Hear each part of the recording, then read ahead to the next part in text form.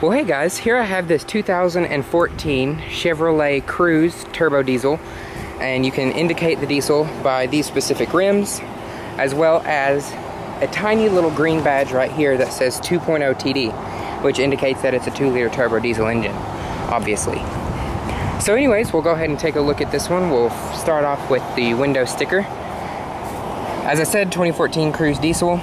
This one is in black granite metallic with jet black leather interior. 6-speed automatic transmission on this one.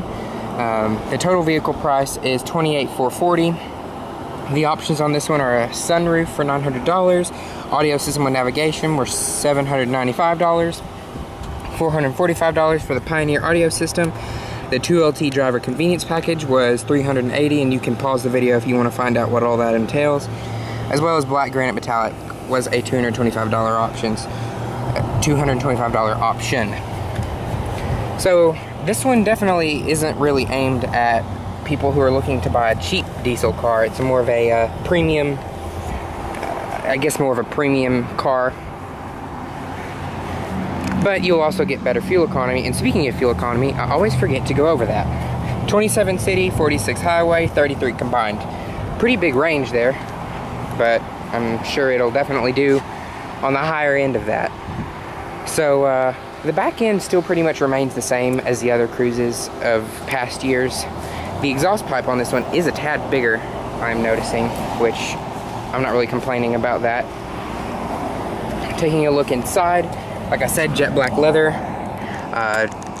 It has that same like fishnet trim on the dash, as well as wrapping around to the doors. So that's definitely something different and a risky choice on GM's part. Front end still looks basically the same, and I've heard that the front end has changed a little bit aerodynamically, but I can't really tell by looking at it, but that's just me. And as I said, this one has a 2-liter turbo diesel engine. I'll add the specs into the description here. So anyways, I guess that really pretty much sums it up on the 2014 Chevrolet Cruze turbo diesel. I hope you guys have enjoyed, and thanks for watching.